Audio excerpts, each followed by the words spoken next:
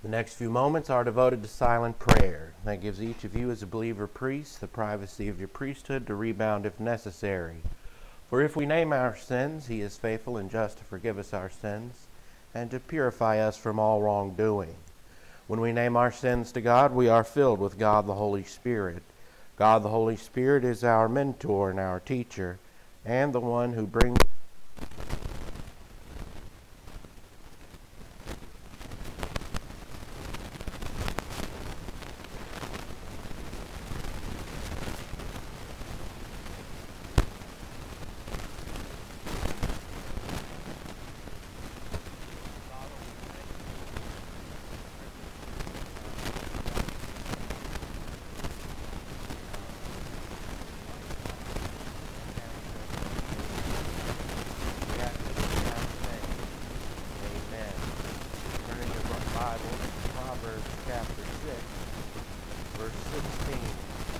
Proverbs chapter 6, verse 16.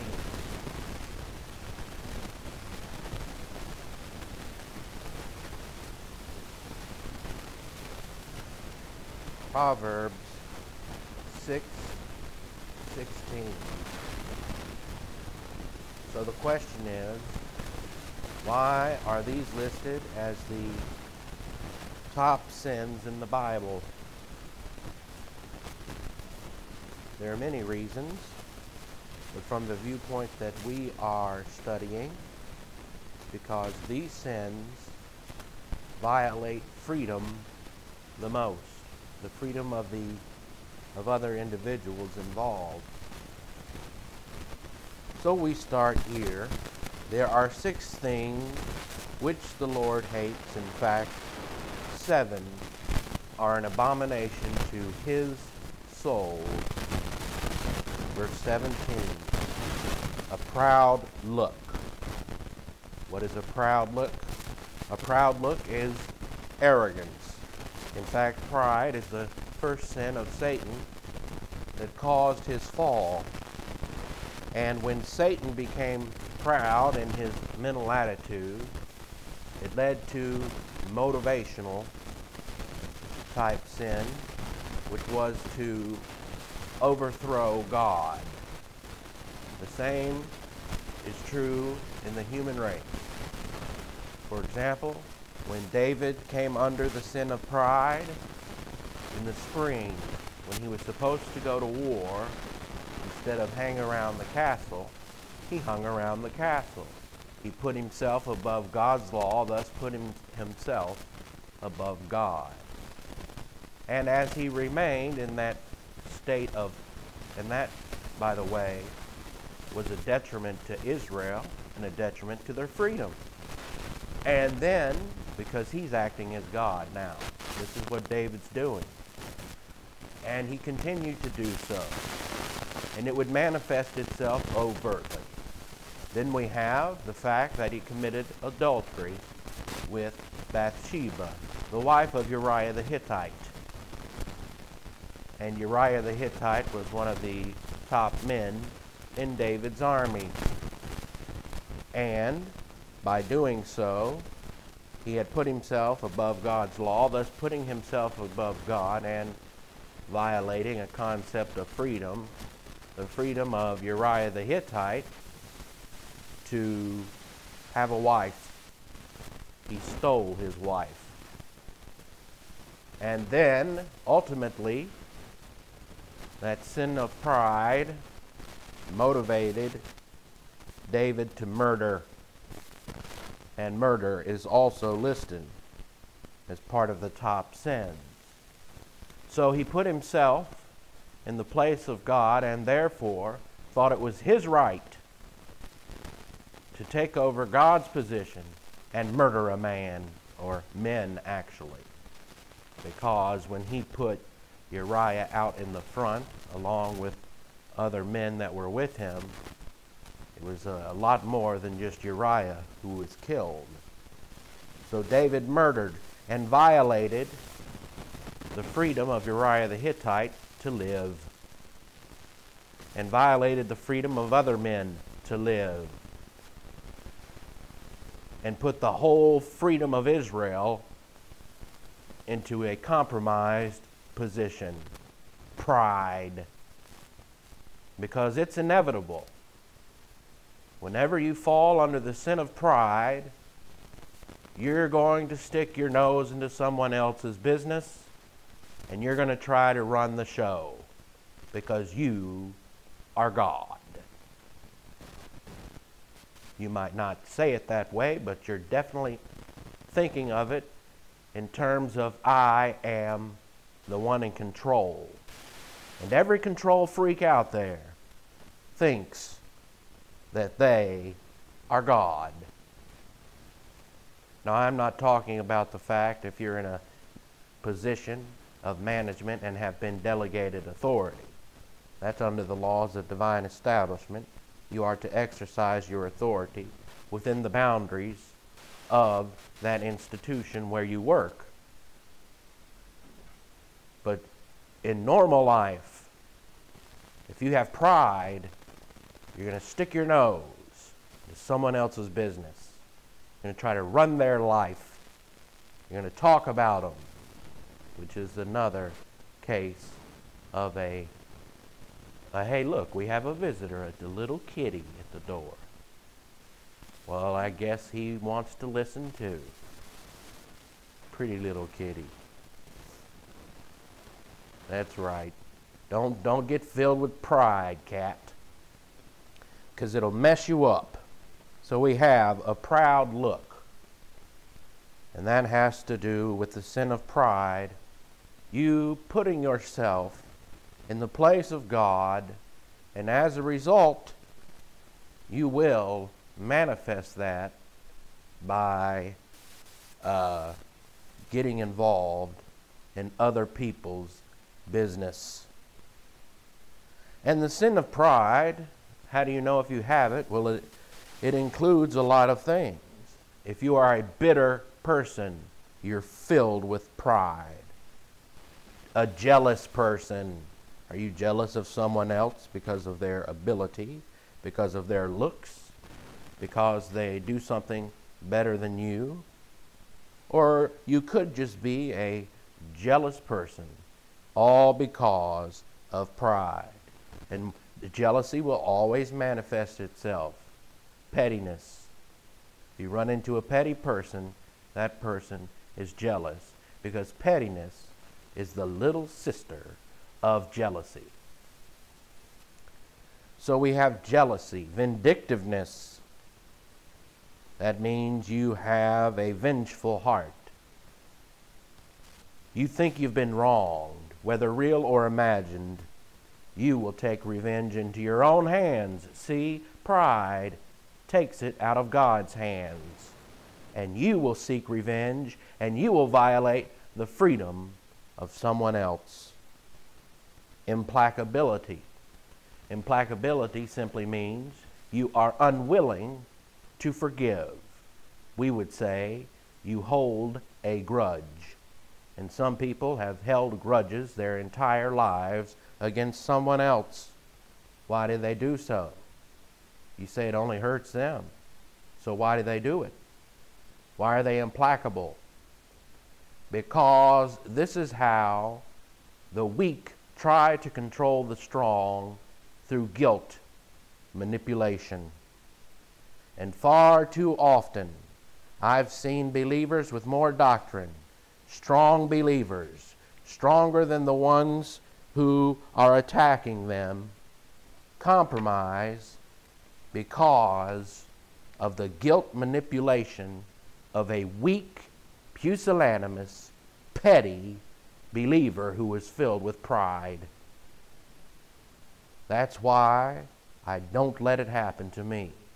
That's why I take Colossians 2:16, which says, "Therefore do not let anyone judge you by what you eat or drink, or with regard to a holiday, or some type of festival, or the Sabbath day. Don't let them judge you." So I don't. I follow that verse very closely. And I do it because I know they're trying to violate my freedom by guilt manipulation. And I don't let it happen. So I don't even have to separate myself from legalists. They naturally separate from me because I'm not going to follow their nonsense. And they know it. And in their pride, they think it's okay to tell me what to do. But if I stand up and tell them how they're wrong and what the Bible says, then somehow I'm in violation. No, I'm not. I'm following Colossians 2:16. I'm not letting them get away with it. But far too often, believers stronger than the guilt manipulator compromise. They even take on the same vocabulary of the stupid, thinking that somehow by talking on their level of arrogance and stupidity, you're going to change their mind. No, you're not. Evil will get you. You can't get evil. Only thing you can do is say no to it. Stand up in its face and say no. Give it the truth of doctrine and say no. You don't judge me. I've seen arrogant people all of my life, of course, and so have you.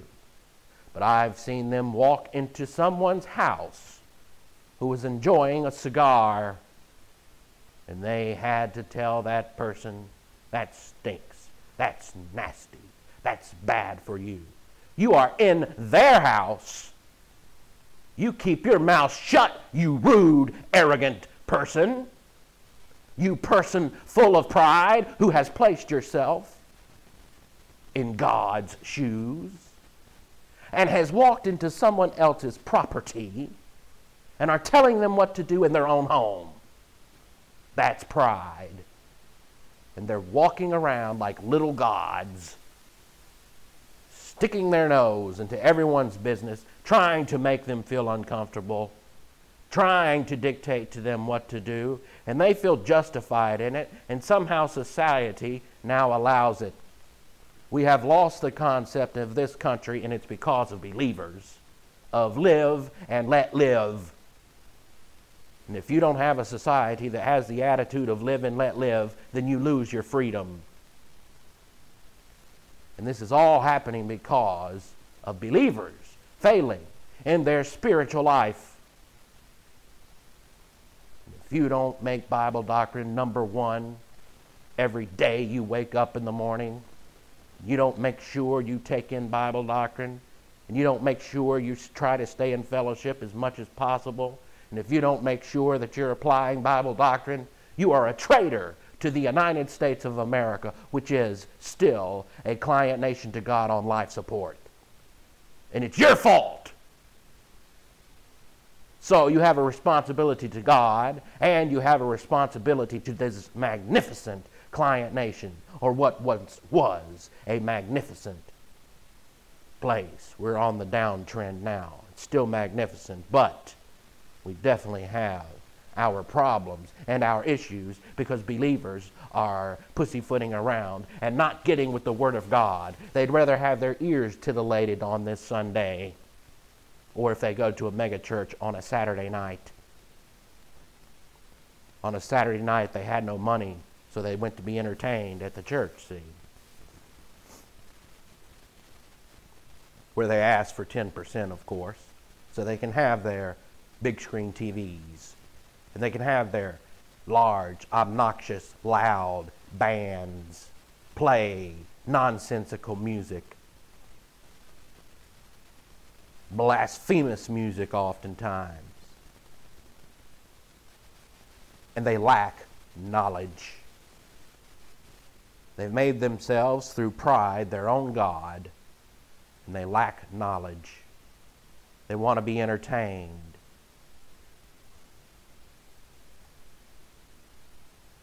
So a proud look is arrogance, and that includes everything from bitterness to jealousy to vindictiveness to implacability to hatred to self-pity. You feel sorry for yourself? No need. You've been given the most magnificent spiritual life in all of human history. No dispensation will be given a spiritual life such as ours. And I don't care if you're laying on your deathbed in a lot of pain. No self-pity. You feel sorry for yourself. Well, people with pride do, because the people around them aren't complying. Or they're unhappy. They want everyone around them to be unhappy, and they're filled with self-pity. If everyone around them is not unhappy, then they get angry and filled with hatred.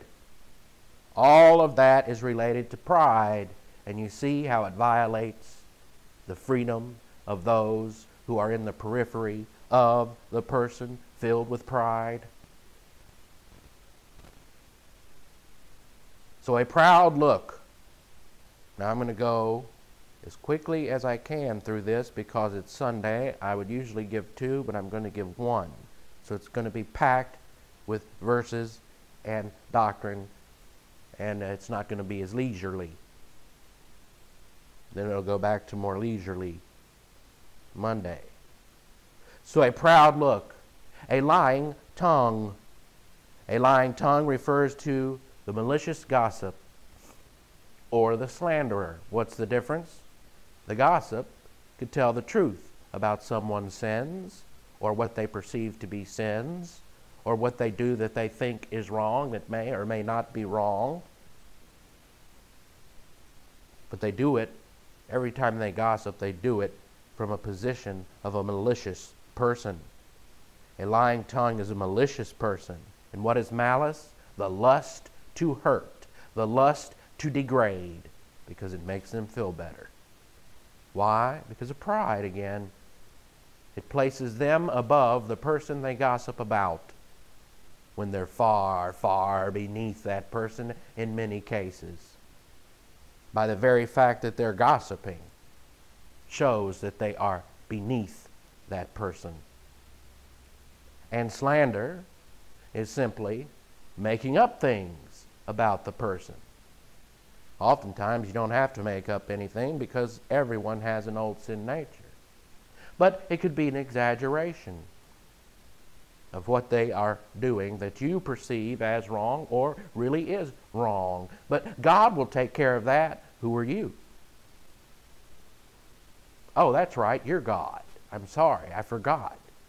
In your pride you said, I'm God, so I have this right to gossip and slander. You are involved in the worst of the sins.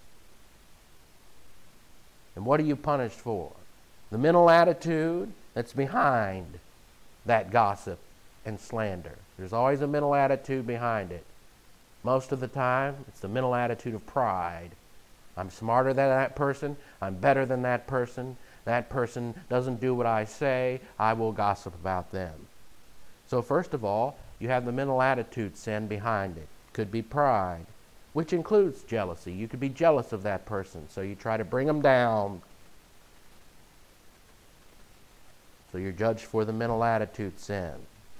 Then you're judged for the verbal sin, which would be gossip or maligning. Doesn't matter. Each one carries a penalty. And then you're judged for the sin that you name of that person 3 times. That's why it's called triple compound discipline. And with what judgment you dish out, that means whatever name you sin of that person, let's say the person fornicated, you gossip about them, malign about them, from the mental attitude of pride, you think you have a right to judge them when that's left to the purview of God. So then that's the first punishment, pride. Second punishment to the believer, the gossip and the maligning. The third punishment, fornication, the sin that you named for that person. And therefore the person who actually committed fornication gets off scot-free. Why? Because you're acting as God, and God says, well, if you want to act like God, you've already dished out the punishment to that person. So I'm stepping out of your way. God's a gentleman. I'll let you act like God, but in the meantime, I'm going to hold you in contempt of court, and I'm going to beat you silly with triple compound discipline. And I've known of people who have gossiped and maligned a pastor. See, a pastor receives double the blessing and double the discipline. So when you malign and gossip about a pastor, you receive sextuplet, compound discipline, because the pastor is already either going to be punched twice for what he does. So now you're going to get punched twice. And 2 times 3 is 6. And I've seen and heard of people who have died very quickly after gossiping and maligning against a pastor. Don't do it. And I don't care if the pastor's right or wrong. They're the authority. And God has already set it up, the system, because they are in authority, that greater responsibility. The pastor gets beat silly. You step in the way of that, you're stepping in the way of a Louisville ball bat. And you do so because you say, get out of the way, God, I'll handle this guy. I'll bring him down. I'll mess with him. I'll make his life miserable. He deserves it. You know it. And I'll act in your place. So a proud look, a lying tongue, and then hands that shed innocent blood. So you see here the 3 categories. Already we have Solomon, or Proverbs, David, categorizing. We have the proud look, mental attitude sin. A lying tongue, verbal sin. Murder, the sin of action, which is the outward sin, the overt sin. And of course, hands that shed innocent blood does refer to murder. Murder is often motivated by jealousy, bitterness, which is all part of pride, implacability, hatred. And also that becomes the motivation for the verbal sins and the motivation for murder. All of these violate another person's freedom. And when you are living in this dispensation under the Royal Family Honor Code, in which you are doing this against another priest, it even holds more weight.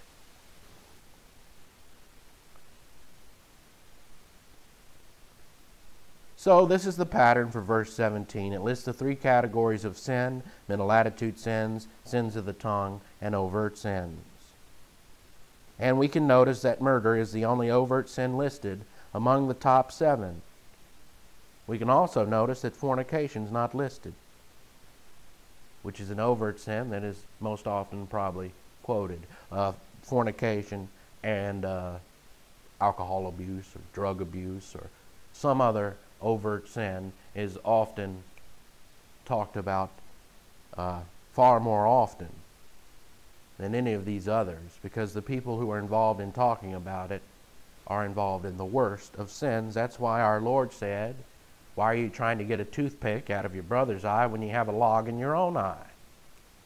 What he was saying is, you're committing the worst of the sins, and you're trying to get a toothpick out of your brother's eye because he sins too, just not in the same way.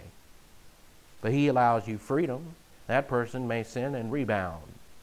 And that person allows you complete freedom, but you don't allow that person freedom. So you're picking a piece of sawdust out of their eye when you should be trying to get the log out of your own eye. So that's why murder is listed as the only overt sin. And why? Murder deprives the individual of the right to live, the freedom to live, given to him by God at birth. You've denied him the ultimate freedom to live. And it was given to him by God at birth with the spark of life, neshama, that was given to him at birth by God. Did you give that person the spark of life? Can you give the spark of life? Then how dare you snuff it out? Through murder, that is. That's what pride will lead to. Just look at David. David, a man after God's own heart, a greater believer than I will ever be, committed murder because of pride. Now he rebounded. That's why he's a greater believer than I'll ever be, because he rebounded. Verse 18, a right lobe that devises evil conspiracies, feet that run rapidly to evil. So conspiracies are involved as well. And conspiracies are the overt manifestation of pride, people getting involved in conspiracies, usually against authority. Why? These people are frustrated. And frustrated people always become conspiratorial. Just look at Egypt. They had a conspiracy against their king Mubarak. And as things go, Mubarak was a good king for Egypt, as things go, is what I'm saying. He signed a peace treaty with Israel and he kept it. But he was getting old and they wanted something new. So they went out and they replaced Mubarak in a conspiracy, and the mobs got involved. All of them frustrated because their economy wasn't doing so well. Well, neither is ours. That's why theirs isn't. Because as goes America at this moment, as goes the world. So they had an unemployment rate about 8%. They throw out Mubarak, throw him in prison. I don't know if he's died yet or not. I don't think so. I haven't heard. But it about gave the old man a heart attack anyway. And he was our ally, and we threw him under the bus. He was the ally of Israel, or at least neutral to Israel. And Israel liked Mubarak. He kept things stable over there, at least in terms of Egypt not attacking Israel. And we threw him under the bus and said, riot, people, riot. We love the mob mentality. That's our arrogance now that we are falling as a client nation. So they replaced this man by vote. Democracy at work. Isn't it beautiful? By vote of the masses, of the mob, they voted in the Muslim Brotherhood. Mohammed al-Baratai is his name. And he turned out to be a dictator. So as soon as he was elected, he started taking away their constitution. He started doing away with the Supreme Court. He started doing away with what is tantamount to their Congress, their parliament. And he was going to rule as dictator. And he was a socialist, so he started nationalizing everything and taxing everything. So by the time he was finished, within 2 years, their unemployment rate was 12%. So things got worse for them. So now what are they doing? The same thing. Rioting in the streets. Frustrated people will always be frustrated because it's a mental attitude sin. They'll be frustrated during times of prosperity. They'll be extremely frustrated during times of adversity. And they'll never be happy. A frustrated person you cannot make happy. Don't try it. You'll just become frustrated. You see, you can't change evil, but evil can change you. So a right lobe that devises evil conspiracies. There are conspiracies in churches right now all across this country. Evil conspiracies against the authority of the pastor. And the pastor might be a Fruit Loop, but he's smarter, usually, than the congregation. Usually. He might not be, but he's still the authority. And if you are there as a sheep, and you say to yourself, I'm just not getting enough here, just go to another church. Why do you have to get involved in a conspiracy to overthrow the institution that's already been set up? And if that pastor is a believer, and he's got that church, that's where God put him. And I don't care if he doesn't know how to teach rebound, and I don't care if he doesn't even know how to give the gospel. That's where God put him as a believer with the gift of pastor-teacher. And he's the authority. In fact, the elected authority, as most churches elect their pastor.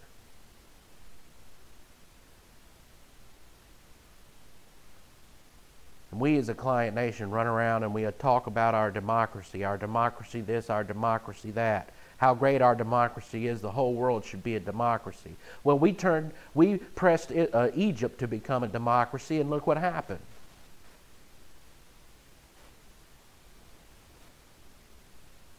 It is not democracy that has made this country great.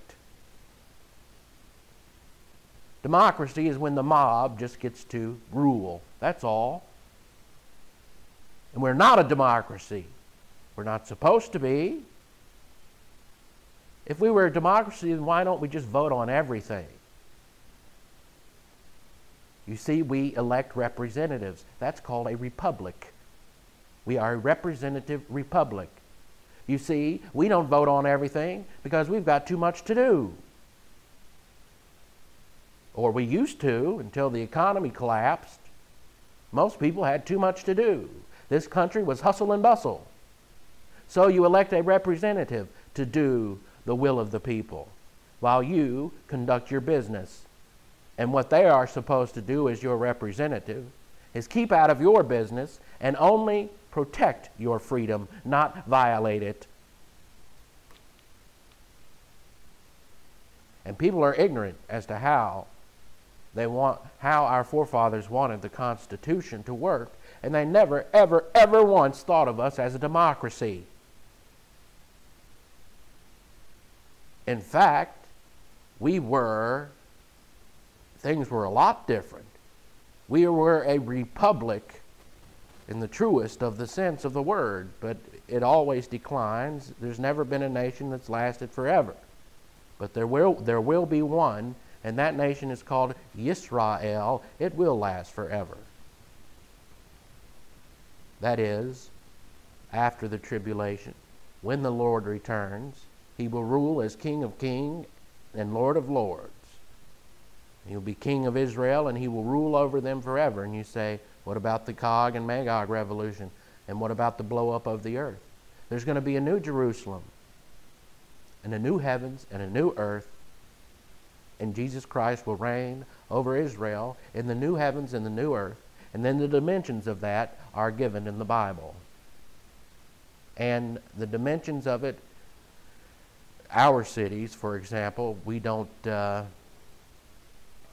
have skyscrapers, but it's still not the same. There's the dimensions go. You look at Columbus, and you go down the street. And when you go down the street, there's no elevator for your car to get into and then go up to way up high to another part of the city. The city's going to go up. There'll be different parts of the city going up and down and all around in a cube. Those are the dimensions. Very large city. And the light for that city will be not the sun, but the Son of God.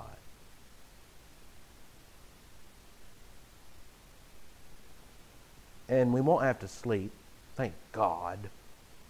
So he'll just light it up constantly.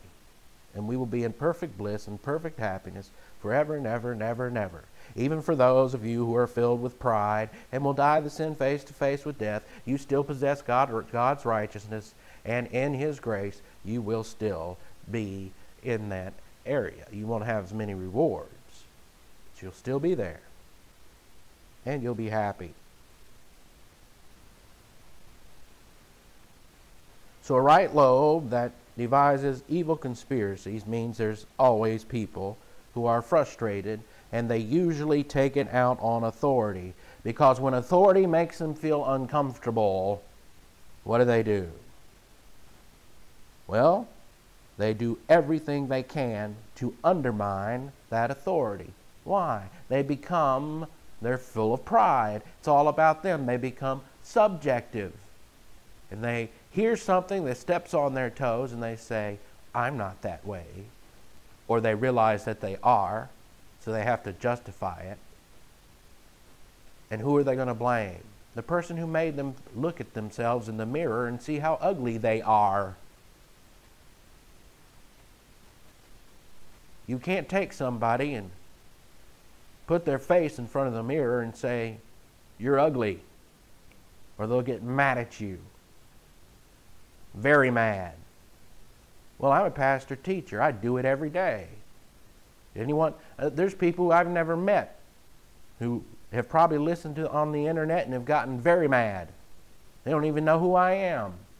They hate my guts because I made them look in the mirror at how ugly they are. But that's my job. The pastor's job is not to run around and pat you on the back and tell you how sweet and nice you are, because then he's lying. Even if you are a sweet and nice person, you have an old sin nature. And sometimes all that sweetness and light is just a cover-up. You know that Satan poses as an angel of light, don't you? Sweetness and kindness and brotherly love and peace to the world. And at the beginning of the tribulation, that's the way it's going to be. It's funny how everyone looks toward the tribulation, and they get all excited about it because of all the things that are going to happen during the tribulation, but they're not even going to be here. It's really ridiculous. And they get focused on one part of theology because it's popular, because it's entertaining, because it's outside of our frame of reference. So when things start to get bad, they always talk about the Lord coming. I've heard it my whole life. Well, the Lord is going to come. We don't know when. And He's going to take us away. But do you know that after we're taken out of here, the tribulation for 3.5 years is filled with peace and hope and relative tranquility? And all the unbelievers cheer because the believers are gone. And finally they can come up with their own master plan that they've always wanted to achieve, but because of us believers representing the Lord on the earth, they were never able to do so, because there was always a client nation stopping them, such as the United States, stopping Satan's plans against Israel. Until now. Now we're acting like the whole rest of the world against Israel. Oh, they talk out both sides of their mouth because they want the Jewish vote in this country. I can tell you right now, by the way we're working in policy, is against Israel. You don't know this. I know this because I read a lot of news. There was a debate when the president first took office. There was a debate in his council. And they said, if Israel attacks Iran, which planes do we blow up? In other words, do we fight with Iran and help them, or do we fight with Israel and help them? And that was an actual discussion. That's the insanity of what's going on. And we want to blame and point fingers at the person who's doing this, but he was duly elected by the mob.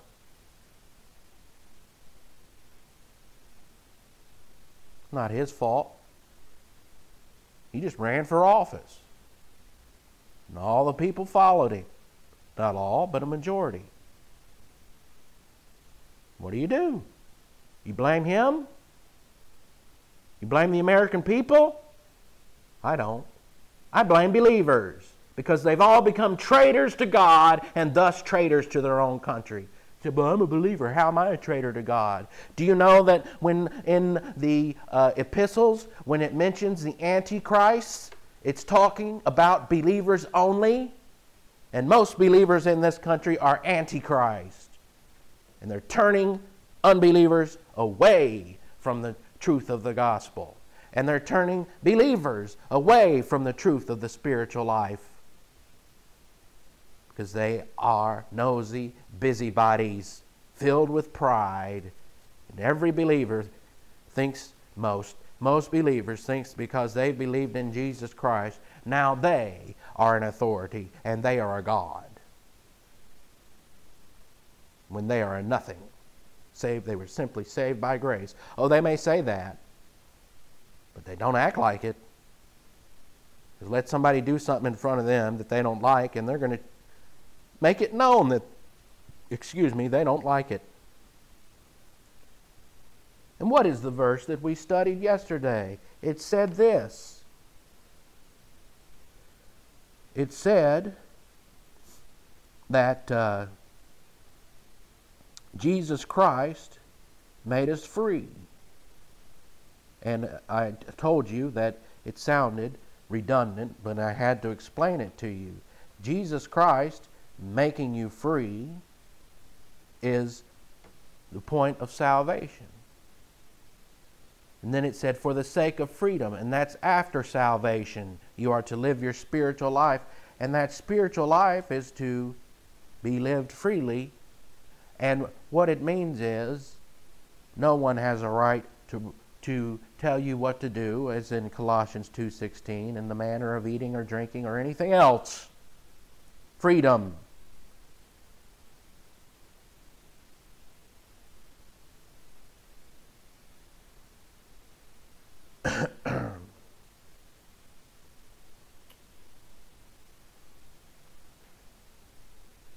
So, conspiracy always tries to undermine authority. It is not oriented to authority, and we are living in a society now that is not oriented at all toward authority. And there's always conspiracies against authority. And that makes us, though still a rich country, a very unhappy one.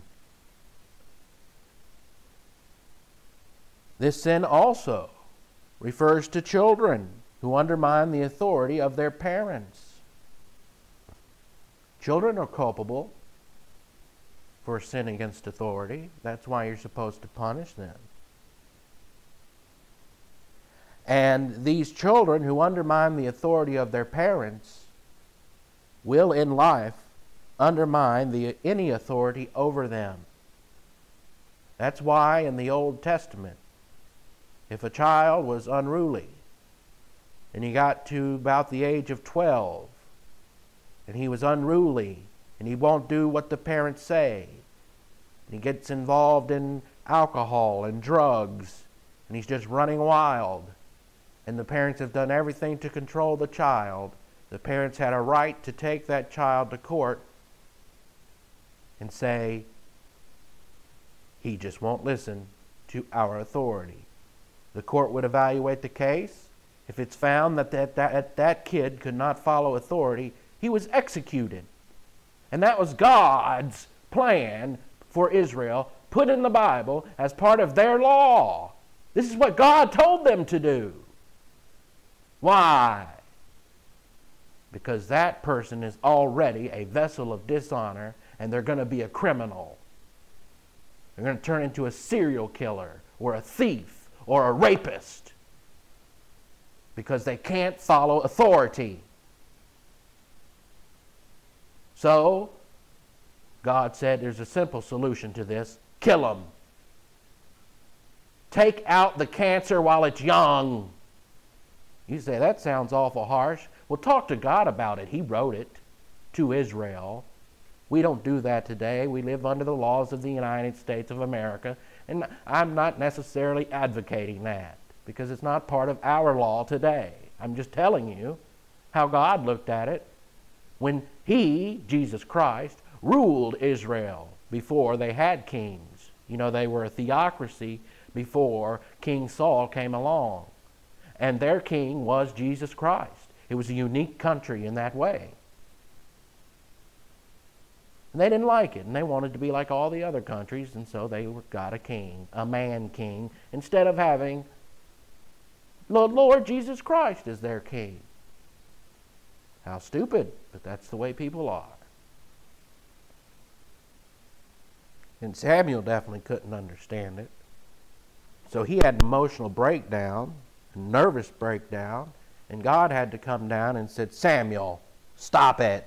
This is what the people have chosen. And this is the way it's going to be. See, God respecting freedom. And he respects freedom and he puts it all into his plan. Because guess what? Jesus Christ is going to end up being their king anyway. And by how? Through the seed of David, King David. See, the people rejected God's authority. God didn't care. Let them. I got a plan anyway. I already know what's going to happen anyway. So stop being upset, Samuel. Stop having a nervous breakdown. Stop weeping day and night. They haven't rejected you. They've rejected me. Now get over yourself, Samuel.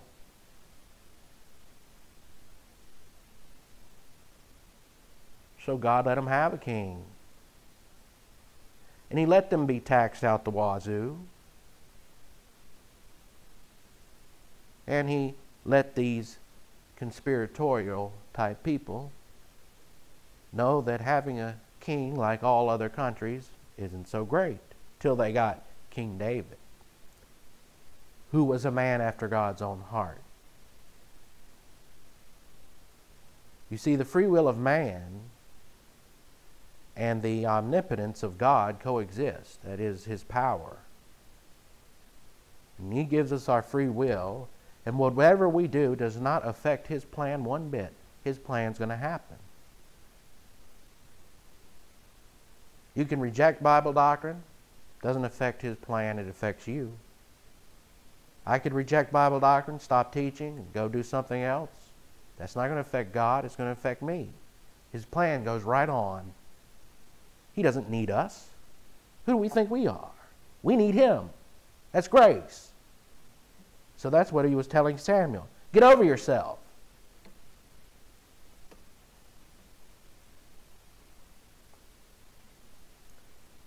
So children should also be punished when they undermine authority.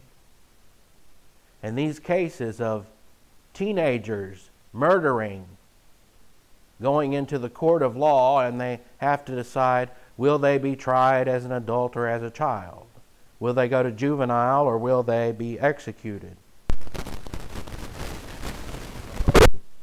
Our law is recognizing that the most vicious and the heinous of the crimes, at least, they're going to treat a 16-year-old who murders just the same as a 21-year-old who murders, depending on which state. In Texas, if you're a 16-year-old and you murder someone, believe you me, you're going to die. In California, well, you may go into juvenile. So the saying's true. Don't mess with Texas. In Texas, I live there. It is like its own country almost. That's why we have federalism. And while I teach you Bible doctrine and the heritage that you have spiritually, I might as well teach you about the heritage that you have as being a citizen of the United States and the fact that we're a client nation. Our forefathers, it was unbelievable. It was definitely in the plan of God, the way they came together, these geniuses, and devised a plan. And they were both unbeliever and believers doing it.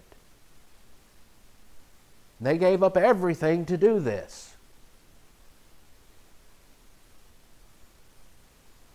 They were the aristocracy in our country, the very wealthy. So they had the most to lose by going into war with Great Britain. Then when it was over, we had to form our own government. So they all got together. And they began their long debate. And they didn't get to a constitution right away. They got to the Articles of Confederation. See, they had the idea, we don't want any centralized government. In other words, we don't want a government in Washington, D.C. We want the states to have a union, but a union in commerce. But other than that, each state will pretty much run its own business. Well, that didn't work out too well because it was very hard to form an army, etc. Because one state would say, nah, we don't want to go to war. Another state would say, well, we'll give you a little bit. But very few wanted to give up any of their money for any type of war effort. They wanted to hang on to their money, their own money. And they considered themselves their own little nations. South Carolina considered itself its own little nation. So much so it started a civil war. Hotheads. I don't think it's changed much from generation to generation either, at least amongst a lot of them. Ever watch Jerry Springer? See? Hotheads. And most of the people you see on there, well, never mind. They're from all over the country. We're all a pile of crap as far as depravity of man. So we started out that way, and then they finally got together and said, okay, we've got to get serious about this and make a country. So what do? They split power many, many, many ways. Why? Because they understood the depravity of man, and they understood that those in power want more and more and more and more and more power. So they split it up into all different ways so that each part of the government would fight against the other for power and try to keep things balanced to where the people keep their freedom. Right now, the executive branch is grabbing for power here, there, and everywhere, and we just sit back and let it happen. But that's not the way our Constitution was designed. We were designed to limit power by having, in the federal government, the executive branch, which is headed by the President, the Commander-in-Chief of the Armed Forces. We are to have the legislative branch, which is composed of two sets of powers. The Congress, which is made up of representatives from smaller areas, districts, and the Senate, in which each state, no matter population, no matter size, gets 2 senators. What's that bring into it? States' rights. Because South Carolina has 2 senators, and so does New York. And New York has a far bigger population than South Carolina, yet South Carolina gets to represent itself with 2 senators and hold the same power in terms of politics as New York. Genius plan.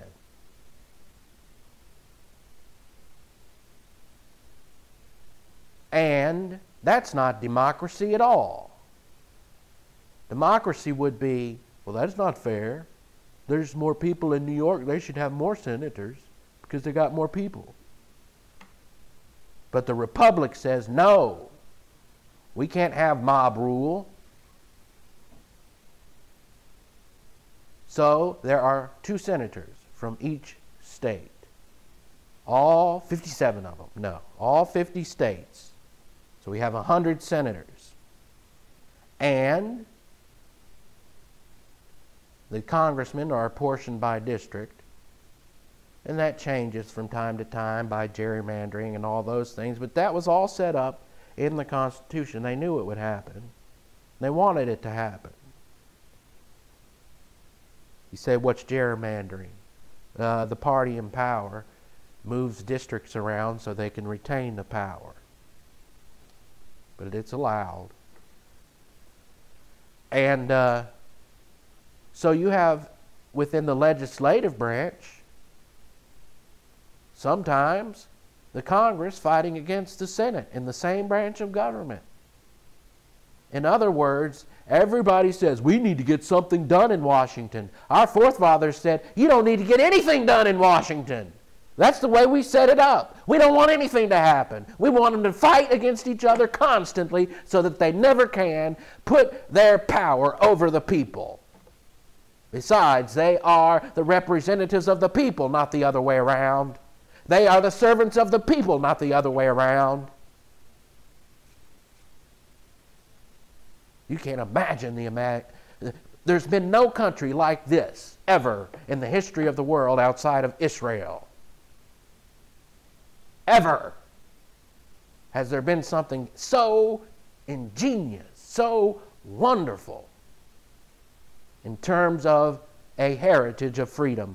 Nothing like it. And we're ruining it because believers aren't living their spiritual life.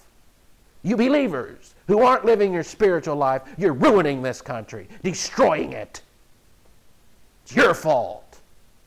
You're destroying your national heritage, and you've already left your heritage spiritually far behind. And you make me sick. Traitor! And then there's the judicial branch. And in that branch, you have district courts that go all the way up to the Supreme Court. So it was split three ways. So that the legislative branch, well, they have and the power of the purse, by the way, was given to Congress, where there are representatives. That is, they apportion the money. When you see the national debt as high as it is, everybody says, I'll blame the president. Congress has the power of the purse, and they can cut it off. And Congress right now is ruled by Republicans. They're not going to cut off any money. They want to get reelected. That's how corrupt it's gotten. Oh, there's some with some spine, but it's only because they live in districts where the people have their heads screwed on straight. But in a lot of districts, everybody's living off the state, so they're not going to want to cut off that money.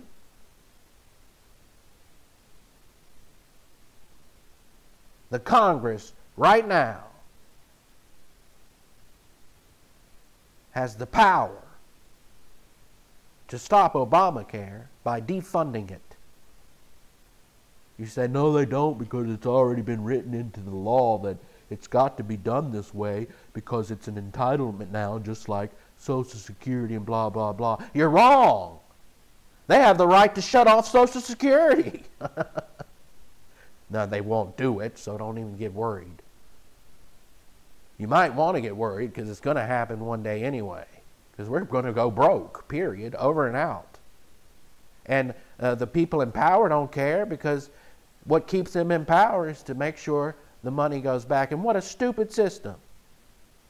Well, not really. Not in terms of politics, because half the people don't even pay taxes. So there's always going to be that political base. And it's up to 49% of the American people receive some kind of aid from the government.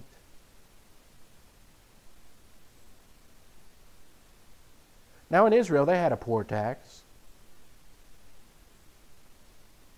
And I'm not against a system of hand up, but hands out that goes on and on forever is not the way it was meant. It's to be a hand up. Give you a little help until you can find a job, etc. Except we pay for that anyway when we have a job, called unemployment. Then they have welfare for those who might not have skills, etc. So they give them money, say, go get some skills. Here's a little money to go to school, get your skills. Do they do it? No. They just sit on their butts. But hand up, all for it. Disability, all for it. Compassionate society should be. So what about charity? All for that too. But they had a poor tax that the Lord imposed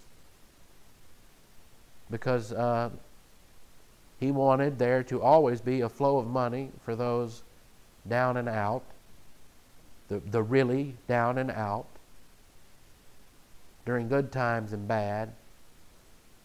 and he centralized it, and he's Jesus Christ, and he can do that.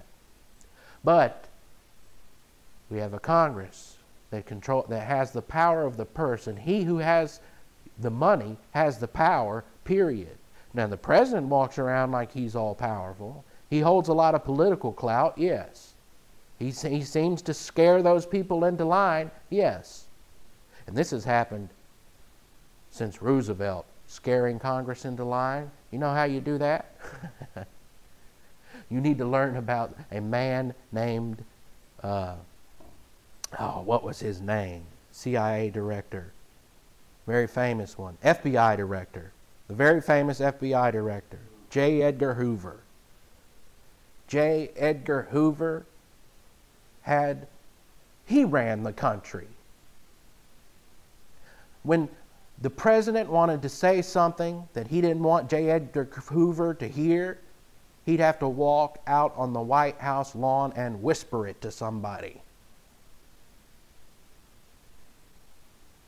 Not even the president had the power. Why? Well, he was the greatest blackmailer of all human history. So much so that the FBI's budget was not even listed.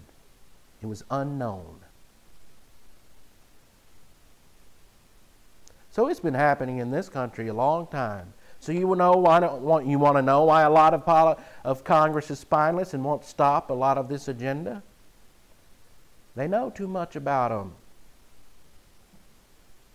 They know everything about their life. You say, I don't believe that. That sounds like you're a nut and you're just worried about everybody spying on people. You're paranoid. No, it's part of our history. J. Edgar Hoover did it. Part of history. If you think it's not happening now with the technology we have, you're the one who's silly. They keep an eye on every one of those congressmen and senators. And then if they start to say, Mr. President, I don't like this. The president says, he calls up the FBI director and says, you need to go talk to this congressman, so-and-so. He goes in there with pictures of him at the strip club or a phone conversation he doesn't want his wife to hear. And all of a sudden, he's compliant. Well, I think maybe this health care plan will work. He'll sell out his own country because he's scared of his own behind. And that's a traitor. But what's more of a traitor? The believer who does not execute the protocol plan of God. The believer who does not listen to Bible doctrine because it bores them. They would rather be entertained. Well, you entertain yourself right into poverty. You want the freedom of entertainment? Like the Lord said, and a lot of you would say, I wish you wouldn't talk so much about the country going down and just stick with the Word. It is the Word. Have you ever heard of Jeremiah? I'm sure people told Jeremiah, I wish you would stop talking about Israel going under. It hasn't happened for 40 years. You've been talking about this for 40 years, and we're getting tired of hearing you talk about it. Poor Jeremiah kept on going. Now I'm going to keep on going. And if you think there's something wrong with me talking about how the fact that believers are failing is ruining this country, then you're the one who's wrong in the head. If you have thoughts that way, you're going to end up in a Pentecostal church.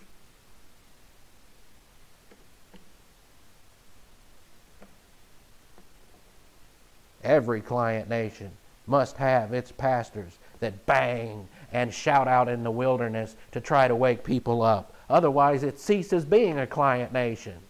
What makes it a client nation is a pivot. And we happen to be one. So privileged.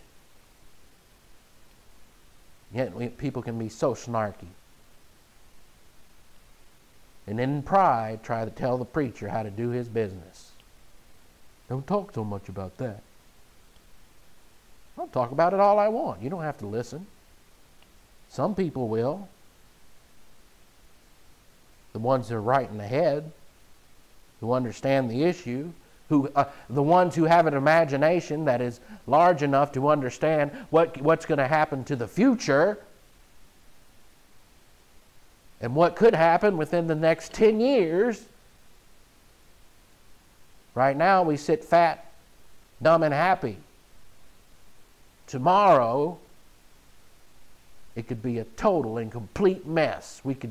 The economy could collapse completely. We could go into a war that we start losing. We could be nuked by an electro-impulse bomb and not even know where it came from. You say, oh, that sounds crazy. They said that before 9/11 too. And all that took were some crazy people with some box cutters. And it brought this nation to its knees. Not a whole army. Not even an army. Not an army at all. A few crazy people hopped up on meth, got on some jets, slit some people's throats, and brought the greatest country in the world right to its knees.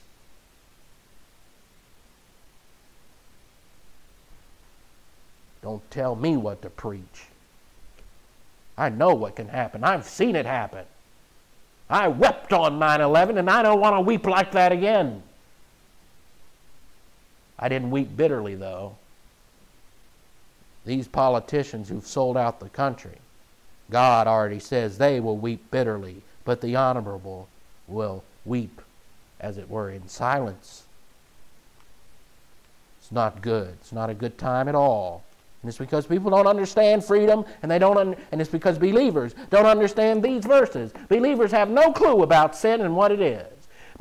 Most believers, I would say 90% of believers, do not know that gossip is sin. They think it's just fine. And that's horrid, because it's the worst, part of the worst of the sins.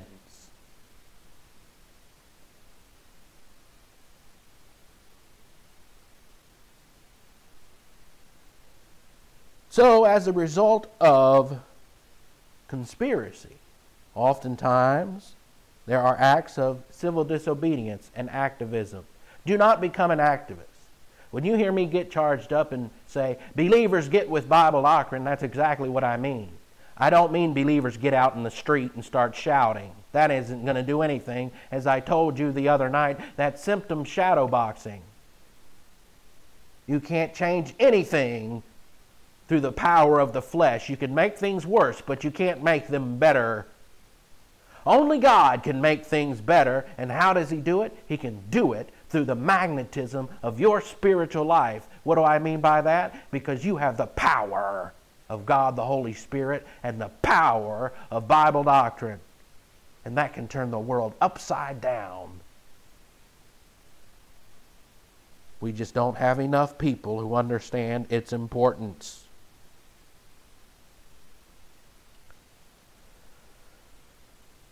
What does feet that run rapidly to evil mean? Feet running rapidly to evil refers to criminality, destruction of property, murder, destruction of life. And in fact, feet running rapidly to evil, it really means that they justify all of these acts of civil disobedience through some form of crusade. There are all kinds of crusades in this country today because, this country is filled with arrogant people. There's a crusade against 32-ounce soft drinks.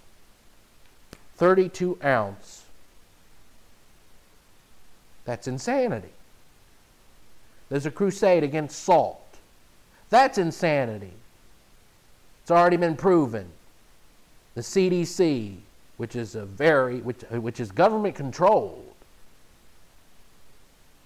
and wants to control people's lives, had to come out and admit that salt is not an issue, except in extraordinary quantities, of course.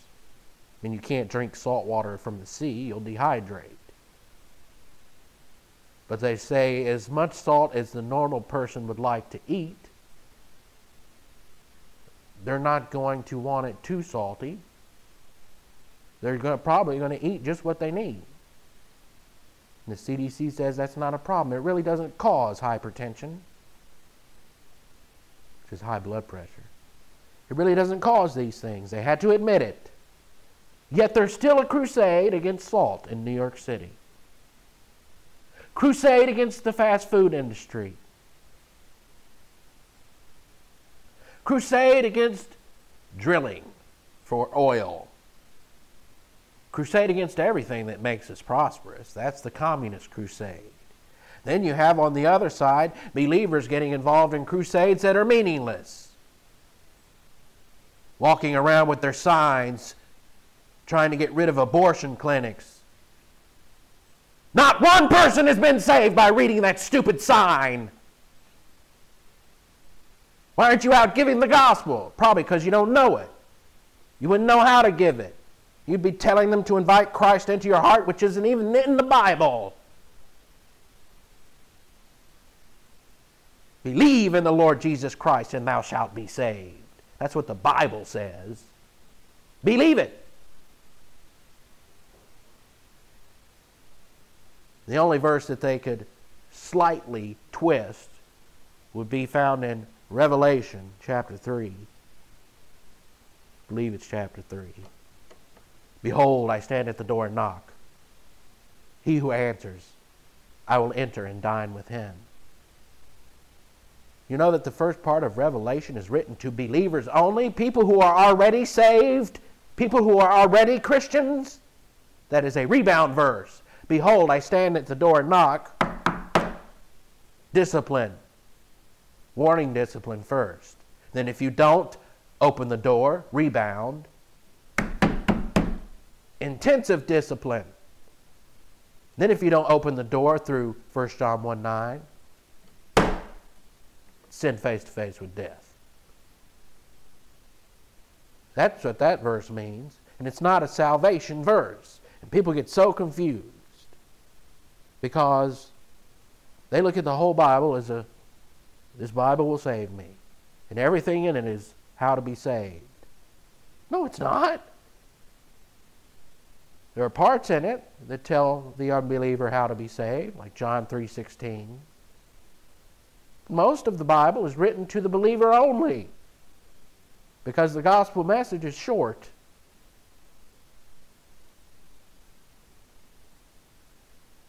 And people get so confused. They think 1 John 1:9 is for the unbeliever. You have to be saved. You have to go to God and confess your sins and tell Him you're sorry, which is wrong even in the Christian sense. That is, if you're already a believer. You don't tell God you're sorry. He knows you're sorry. You were sorry when you were born. I was sorry when I was born. I'm still sorry. But I don't tell God I'm sorry for it. I do what the Scripture says if we name our sins. And in the German Bible, it says if we only name our sins. It makes very specific. And it is indicated that way. He is faithful and just to forgive us our sins and to purify us from all wrongdoing. That's for the believer only. And people don't even know that verse. And if you don't know that verse, you'll never live your spiritual life. Oh, you'll talk about the Lord. How you love the Lord. You don't love the Lord. You don't know the Lord. Oh, you may be saved, but you don't know any Bible doctrine. None. You can't. You don't have the power of the Spirit. If you don't have the power of the Spirit, you can't understand these things. Even if you learn them academically, they would mean nothing to you. It's the power of the Spirit that converts it. Converts the energy of Bible doctrine. You see, a lake has no power. A lake is a lake. Well, let's say you have a lake with a dam. The dam's turned off. Well, that damn lake has no power. You have to turn the damn dam on. And so, what happens? You have to let the flow of water go through. That produces energy by the spinning of generators, etc. That water has no power just sitting there. It can have a dam, still have no power. You as a believer are indwelled with God the Holy Spirit, but you can have absolutely no power. That's like a lake with a dam that's not having the water flow through it and turn the turbines.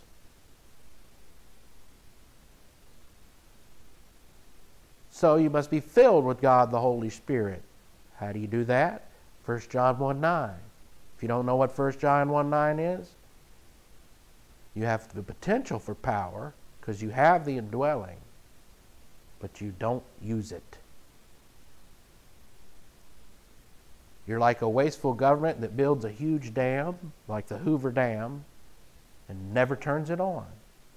Never lets the water flow through. Just lets the water sit there, powerless. Imagine if we'd done that. Wouldn't make any sense, would it? Build a Hoover Dam and just leave it there. That's what believers do all the time. Jesus Christ builds for them salvation. They accept salvation. That's as far as they go. And they just sit there without the filling of the Spirit. And they become stagnant. And it's awful. They don't care to learn about 1 John 1:9. They don't want to hear it. It's too grace-oriented. They want to do something. They want to get out there and turn the turbine themselves. And they couldn't turn it if they wanted to. I've seen those turbines in the dam at the Hoover Dam. I've seen them. Man can't turn those turbines by himself. Doesn't have the power. But these believers run around in arrogance and think they have the power on their own. To on their own gain the forgiveness of God by doing something they think would impress God. It would be like trying to impress that generator. You couldn't move it one bit. You're a fool, an arrogant, prideful, pusillanimous, little bitty peon who's a fool. You'd be locked up if you went down to the Hoover Dam and tried to turn them things yourself. So you're crazy. Well, we can't lock up these believers because they're stupid. It's their choice and their freedom. But they're traitors. They're bringing this country down. You have to be filled with the Spirit, and that's the power of the spiritual life. And they are options. You're given the freedom. You have the option to turn that dam on, as it were, let the water flow through, and turn the turbine, and make the power. The turning of the turbine would be tantamount to taking in Bible doctrine as the dam takes in the water. So now the turbine's turning. Now there's energy. Now there's power. Lots of it.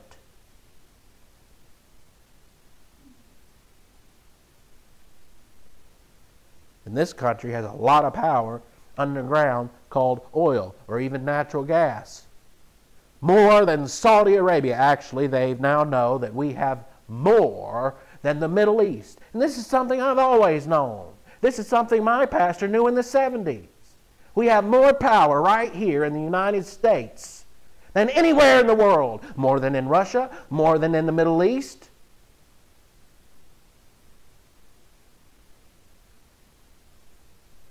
But our president says we can't make that pipeline because it's only going to create 5 jobs, he said snarkingly. He knows better than that. But he's not the problem. Problem is, believers aren't getting with the spiritual life. If they were, we wouldn't be going through this third cycle of discipline.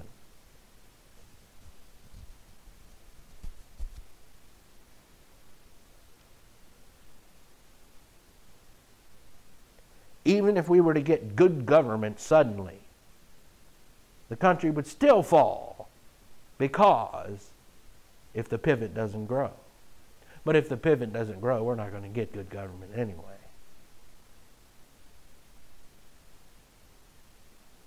So that's what it means, feet running rapidly to evil. It's some kind of arrogant crusade in which you justify your civil disobedience. You justify ruining the property of an abortion clinic. You say, why are you going so long? I was supposed to do 2 anyway, so I was cramming it in here. So let me finish it up by going through the rest rather quickly.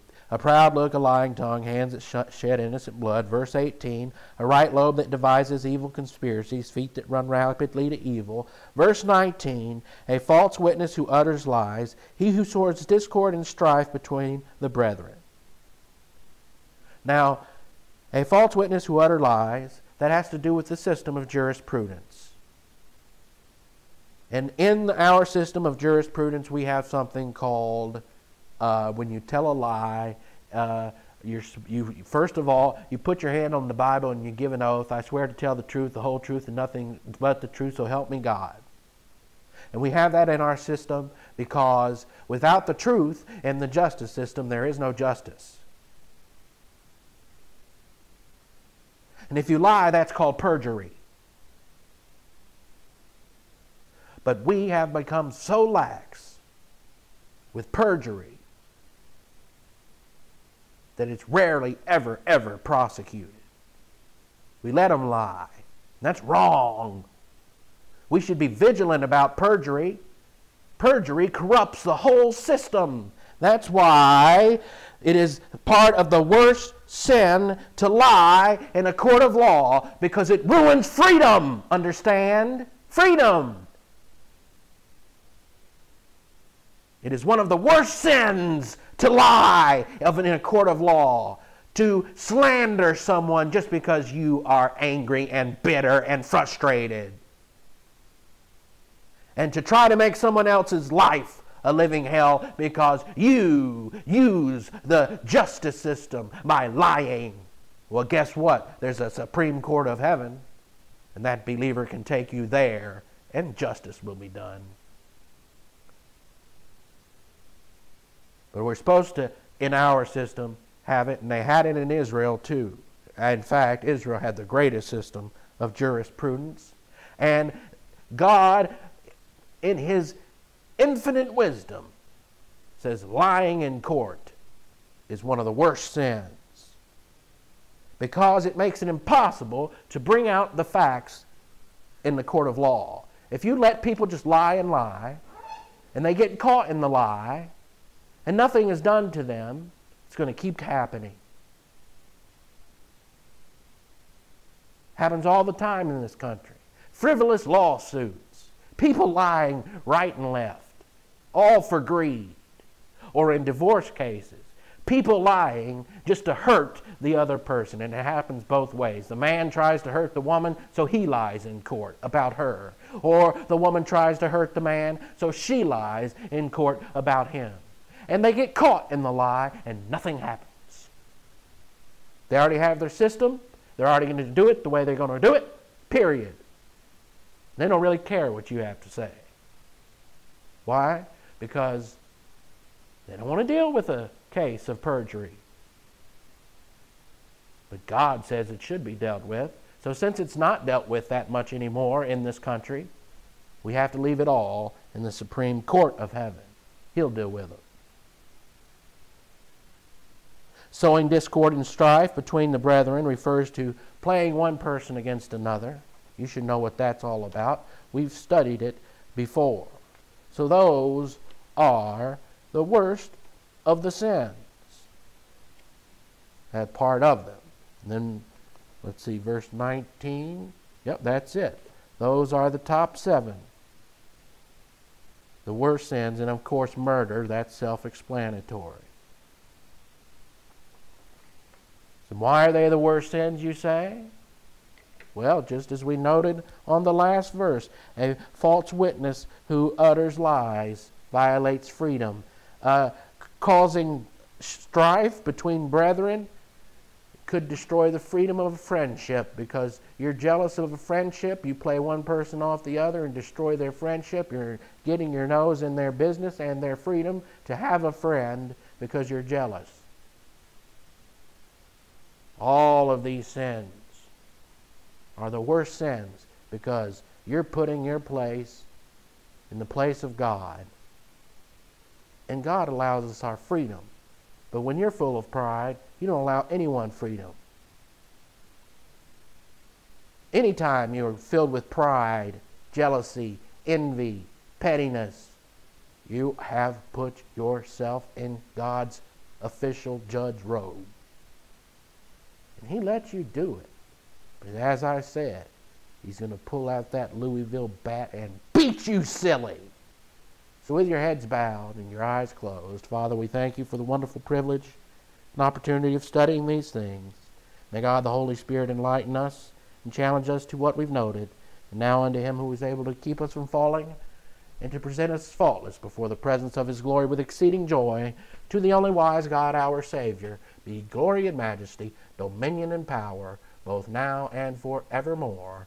Amen.